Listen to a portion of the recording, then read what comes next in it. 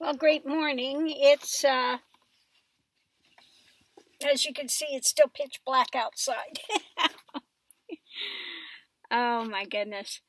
I mean, really, there is no, it's past 6 something already, and you get no light at all anywhere until 7 o'clock.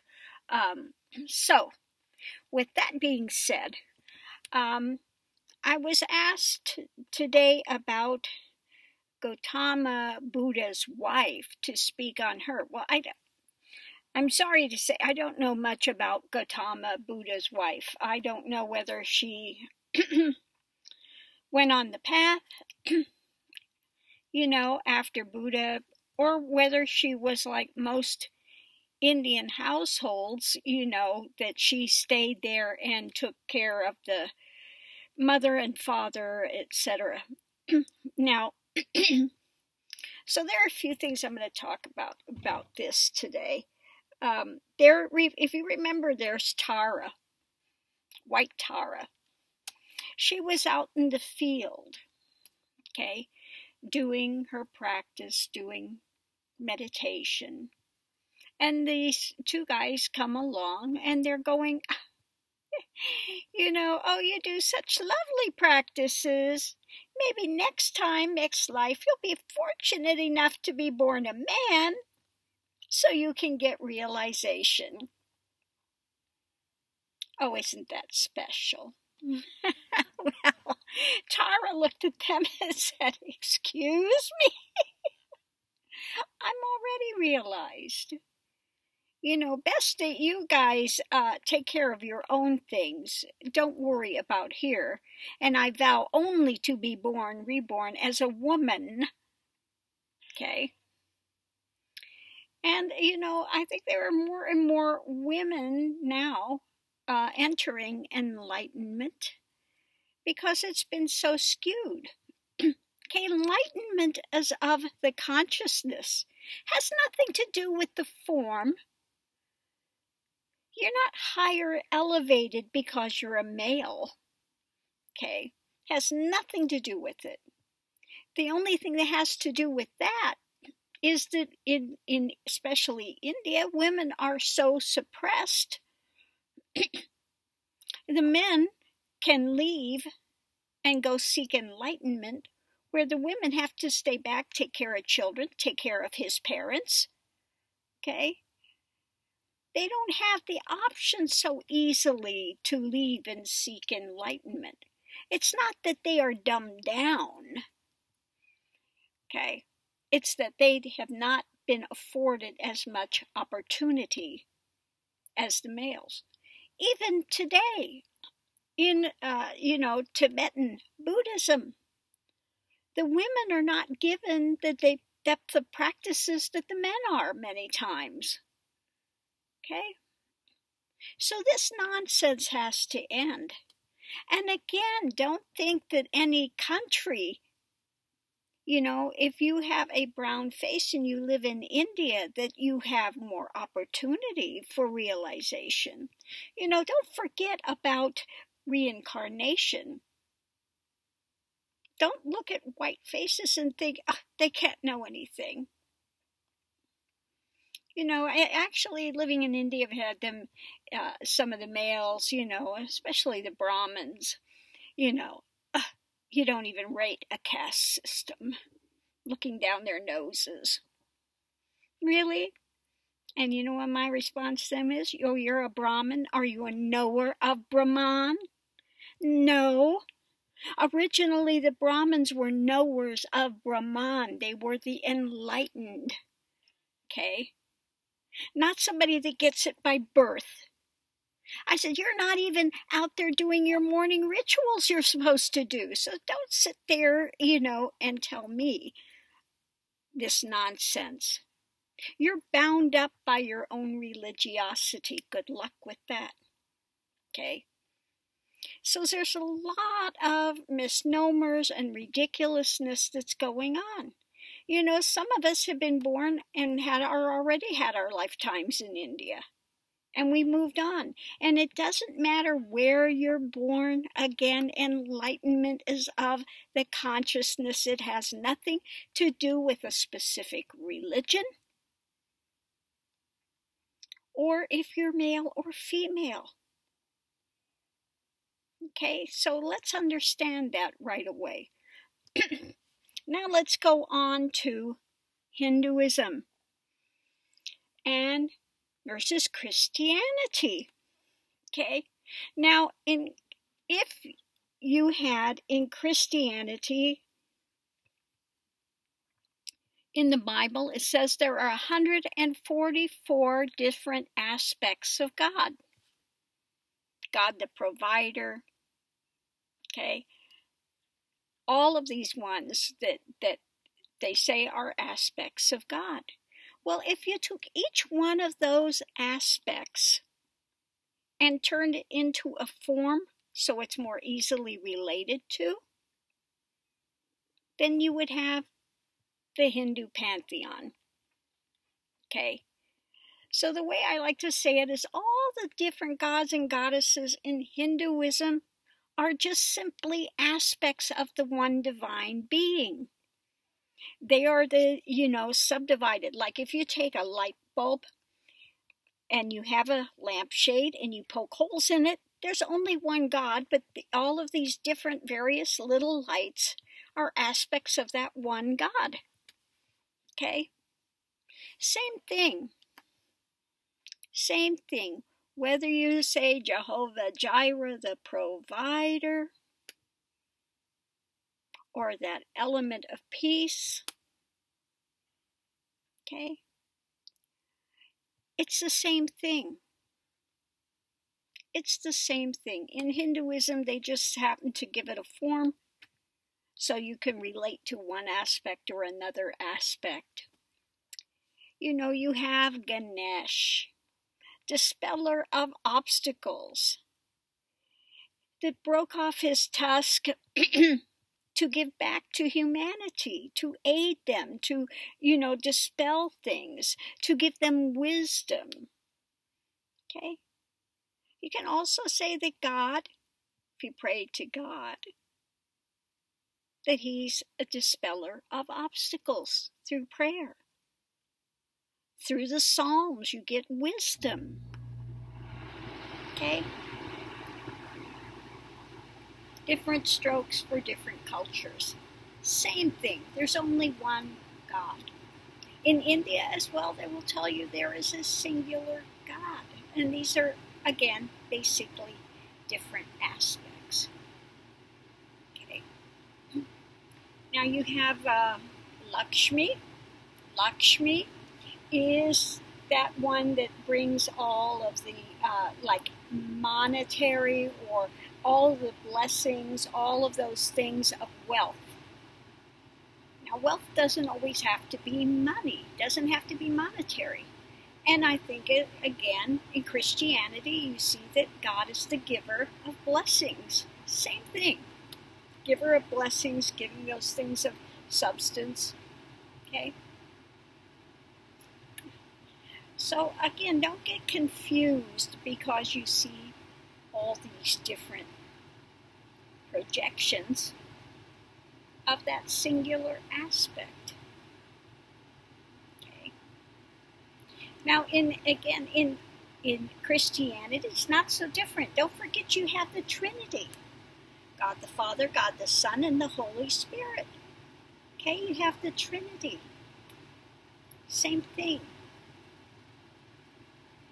The incarnation, the flesh, the Spirit, the Father, which is, again, beyond. It's all spirit. Okay? Same thing. So, again, don't get so caught up on, they're worshiping idols and this and that. You can be a Christian and you can be worshiping an idol. If you put something up there.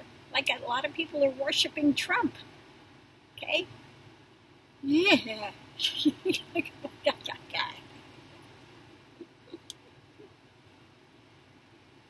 So anyway, I just wanted to put that out there to bring a little more understanding so people can start coming together rather than being so divided, you know. If you understand it, that these are all just different aspects of the one eternal God. There's only one God. I don't care what religion you are, it's the same God. It's spirit. God does not have a face. He's not an old man sitting on a throne with a white beard that's up there judging everything. Like the Bible says, karma judges the hearts and the minds. Okay? It's karma. Judges the hearts and the mind, the intent of why you're doing something. And the Bible does not dispute karma and reincarnation. It simply doesn't. Okay?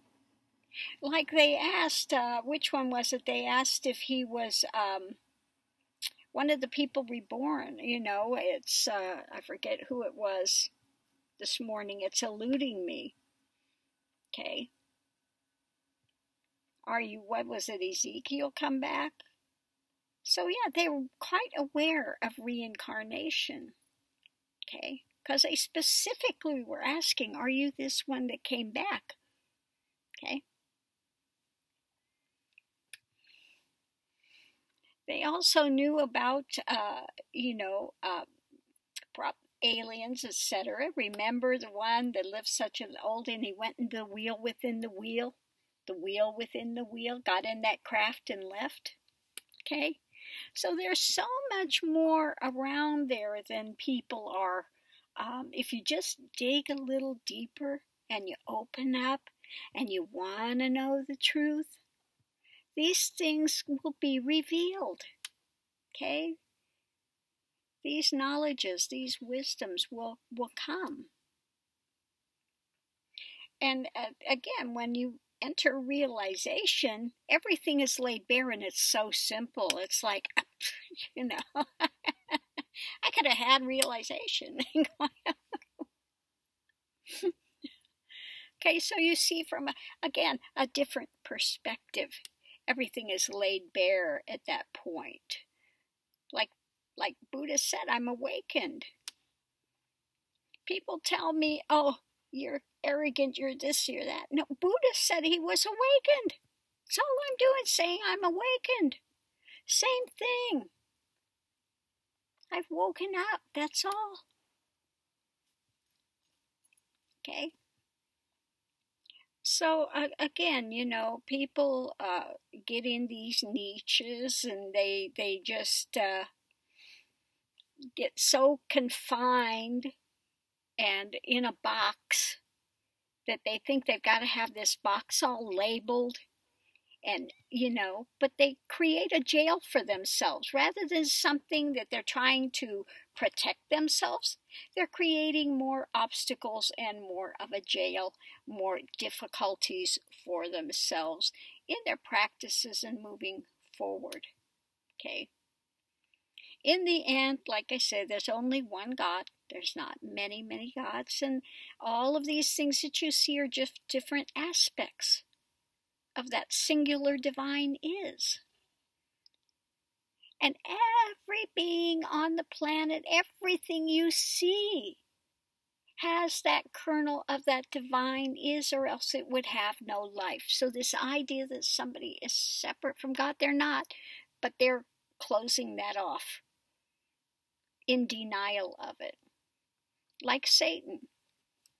Let's take Satan for a point. He was the head of the choir.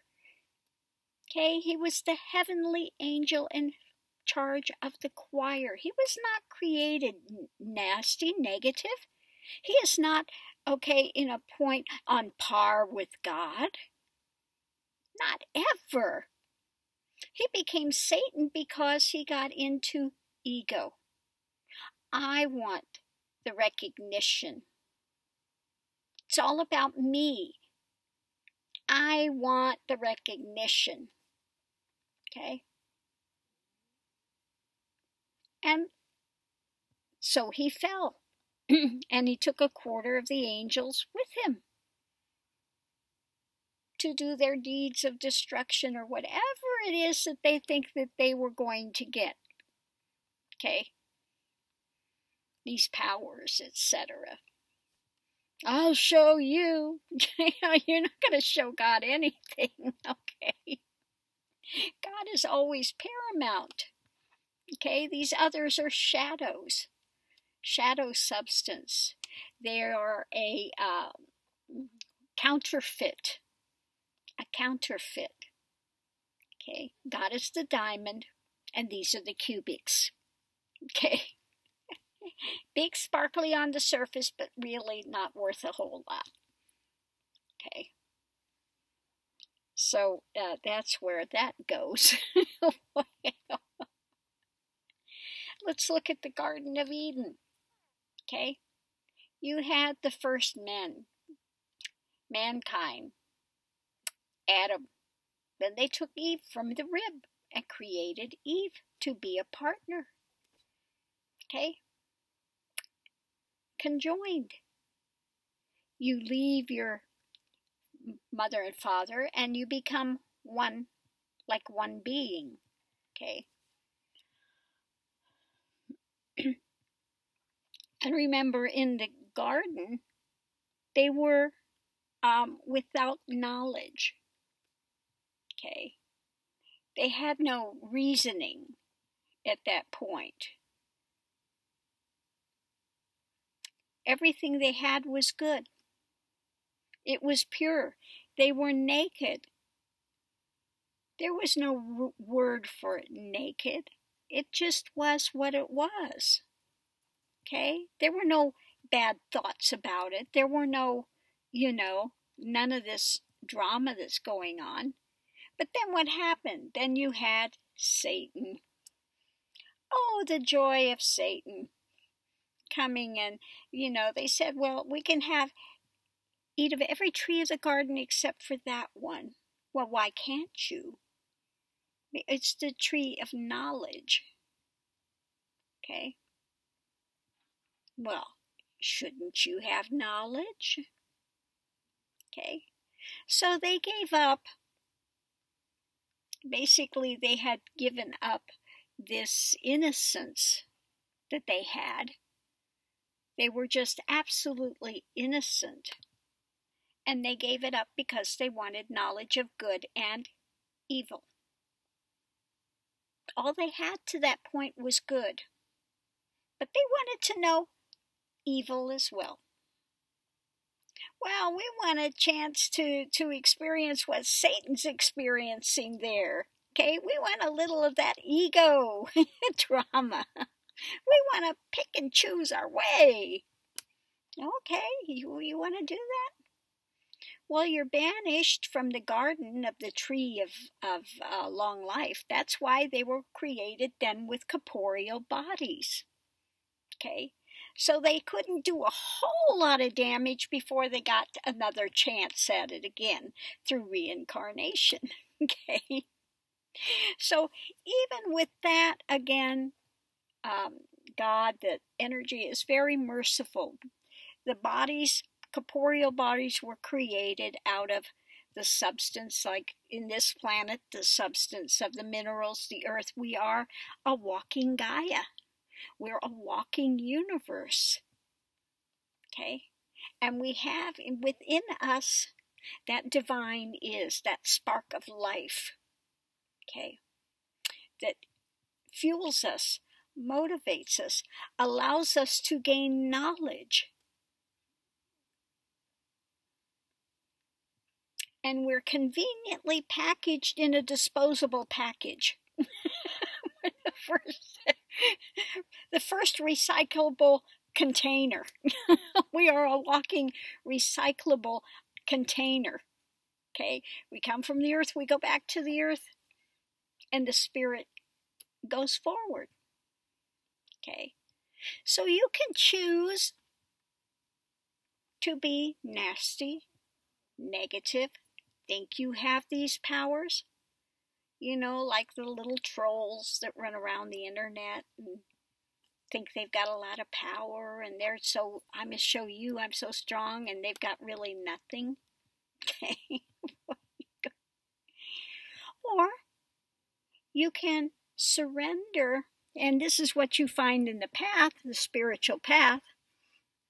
It's all about you have to let go of ego and you have to surrender. Not my will, but thine be done. Okay? And you do the path. And you had ones like Christ that came to show what the path is. This is what you're going to face. You're going to face the temptations. You're going to face all of these things. Now, whether you're reading the Tibetan Book of the Dead, and when Kundalini awakens, that's what you do consciously. It's a very good map of what is faced in a Kundalini awakening. Or, again, you're following the path of Christ. You know you're going to have to surrender yourself. You walk the path, you take the scourging, you continue to give light wherever you can. And in the end, what happened? When he's on the cross, he was the closest to God. Why have you forsaken me? And that's what it feels like. You can be very religious and holding to God, but the moment before realization, you have to surrender utterly. And it feels, why have you forsaken me? Well, you haven't been forsaken, but you've got to die that death before death, and then you have the resurrection. Okay, understand that. Then's the resurrection and that light. Remember, Christ was on the cross, and then he went to hell. Hell couldn't hold him. Okay? Then the ascension. No matter where you are, you're walking that path. That's the path that one walks. Okay. So again, hopefully somebody's gotten something from this. But everyone, has to discover these things again for themselves to really get it, to grok it, to get it. Okay. But again, if you are really sincere, you read the Bible and you will get a lot of knowledge. Okay. If you are sincere and you want to know God above all things, then these things will be open to you. But again, it's not an easy path. Don't think it's going to be easy. That God's like some Santa Claus up there and is so enamored by your attention, it's just going to give everything you ask for. It doesn't work that way. It doesn't work that way. But it's a journey well worth taking. And everybody's on that journey at some point. Okay? Some of us a little earlier, some of us a little later. And it doesn't matter where you're at in the journey, not one is higher or lower. Okay?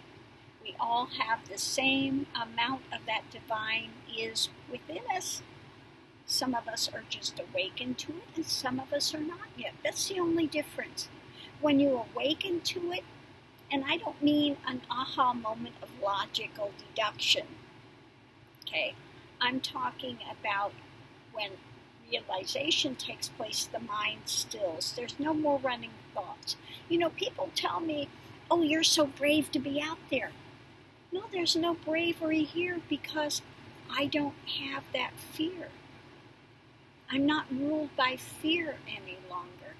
At one point in my life, yes, I was ruled by fear, and I would have been, oh my God, and I don't know, maybe.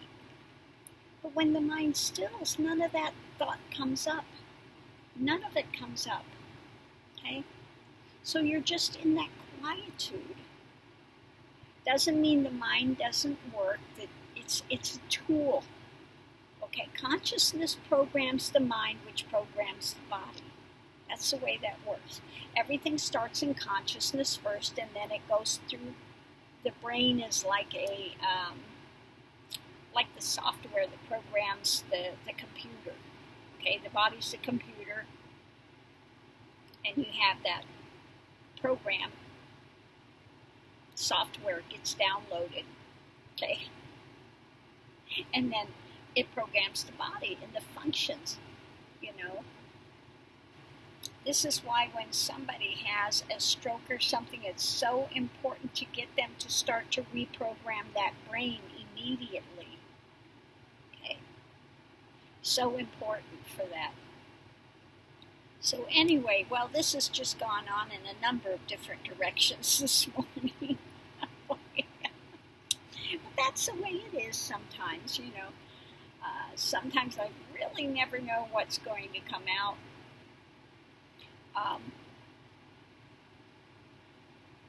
But this morning I knew I wanted to explain a little deeper, because somebody has said, well, Christianity, we just have one God. Well, no, you have many aspects of that one God, and it's really, again, the same thing, okay? One just has a projection of, you know, these different aspects as different beings. But if you understand, again, if you're going on a path and you're pulled toward Hinduism, again, I say see the different gods as different aspects of the one and different energies. Each one of them has a different energy. Same thing in Christianity. If you are pulled towards good deeds, you're going to be in one energy. If you're more of a contemplative, you'll be in another energy. Okay, same difference. Okay, so anyway, I'm going to leave this here. Thanks for tuning in. This is getting long, and it's going to take a long time to upload. Let's see if I can get this uploaded this morning. See you online. Aho.